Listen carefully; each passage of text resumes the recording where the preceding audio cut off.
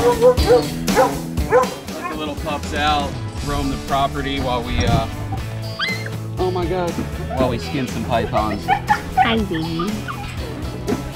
Show you what we're working with today. Couple snakes to skin. A little light duty. Oh, and some in there too. Got a lot of work ahead of us. Luckily, I got my helper with me today. Oh yeah, I'm gonna put her to work. So today I'm gonna be skinning a python that was actually hit by a car down south. Took a little bit of damage on its belly from where it was hit and a couple other spots, but it should be still good to make wallets and different products like that. You know, roadkill or not, I'm gonna make use of it. I don't want it to go to waste. It's a big, beautiful snake. It's still good as far as the skin goes, so I'm gonna do my best to salvage it. Chopping his head off. I'll be able to make a cool skull mount out of this one because it's a nice size head. Have it articulated and sell it as an educational display or something like that.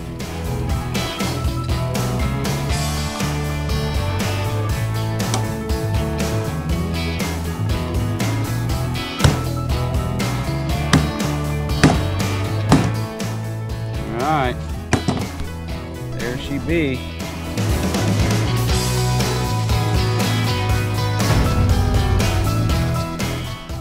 Hose her out.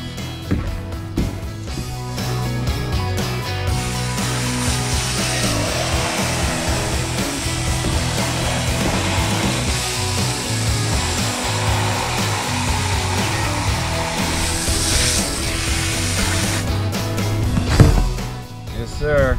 That'll make a fine mount. For them teeth. Suckers will mess you up. Woo! First thing I'm gonna do is slice down its belly to kind of have it so it doesn't come off like a big sock. It can come off nice and neat, and hopefully a lot of the meat stays on the python when I do this. Now we're gonna prepare the neck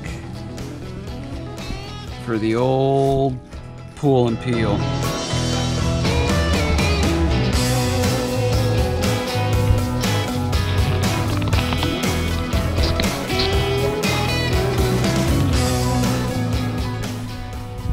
So this is the easy part. The hard part's gonna be fleshing all this garbage off. Dig her all damn day.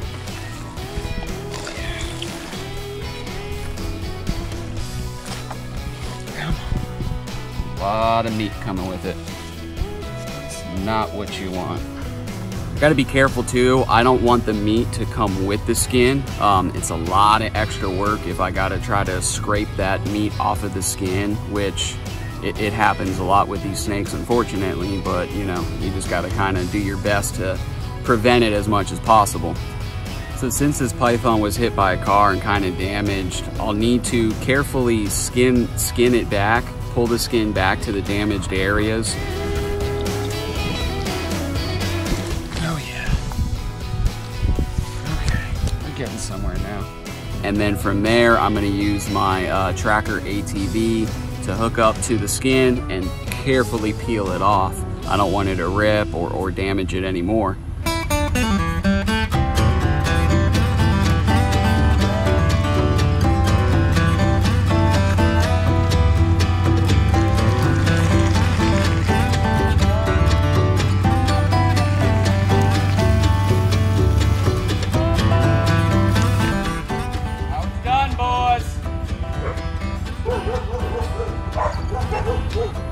She did have some eggs inside of her, a little underdeveloped, but I'm definitely glad she was taken out before they were able to develop more and she was able to lay them. Eggs. The start of eggs. I thought I felt some in there.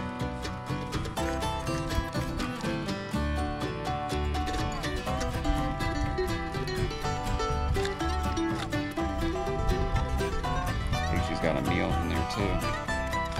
And all of these little white things right here, those are just fat cells, yeah, fatty tissues.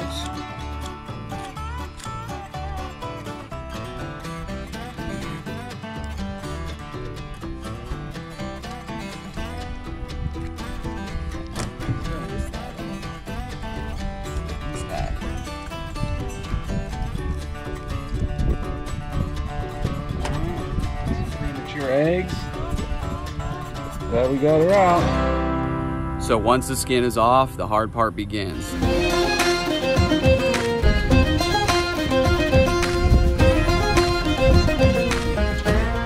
Now I gotta flesh it. I gotta peel all that extra meat off of the skin, and I use a special tool, but man, it takes a lot of just elbow grease and hard work. Very time consuming, and it'll wear you out.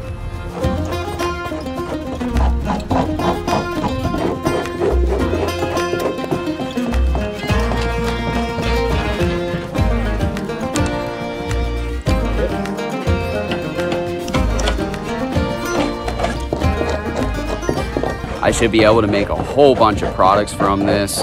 Everything from wallets, bracelets, purses, ladies' long wallets, little card wallets, lighter cases, earrings. I mean, anything you can imagine I'll be making, especially because of how much material I have right now. This thing's gonna take a lot of salt.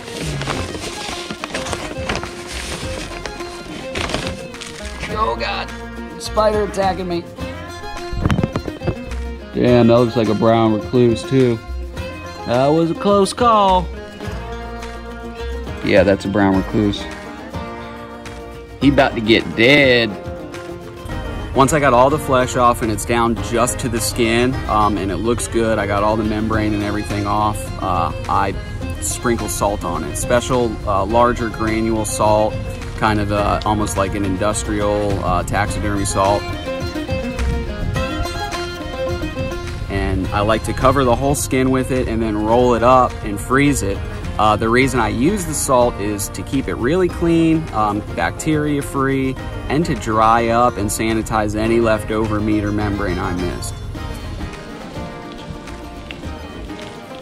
That's it.